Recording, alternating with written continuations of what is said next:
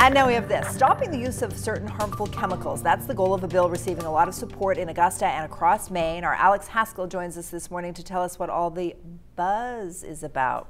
Right, Alex?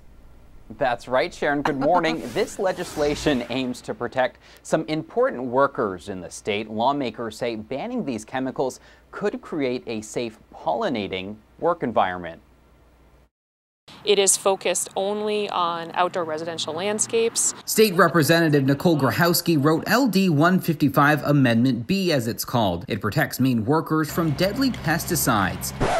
But not these workers, these busy, buzzing workers. My bill protects bees and other pollinators by reducing the amount of use of neonicotinoids. If passed, the law would ban 4 of the most harmful neonicotinoids, neonics for short, from lawns, turf, and ornamental vegetation. Agricultural producers and forestry will not be affected by this legislation. So what exactly are neonics and what do they do to bees? Some bees are affected so that they have difficulty flying, it interrupts their cognitive abilities, they can't navigate and find their way back to the nest. Dr. Francis Drummond says neonics can even kill bees. They end up contaminating nectar and pollen of plants. A worrisome reality as bees are on the decline locally and nationally. A state survey reports Maine beekeepers lost more than 35% of hives between April 2019 and April 2020. We're trying to limit the use of these harmful pesticides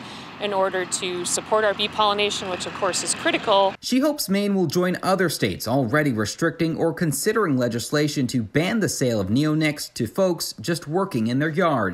The support we've seen so far is very strong. And very young. I'm Elizabeth Downs, and I'm a 9-year-old beekeeper.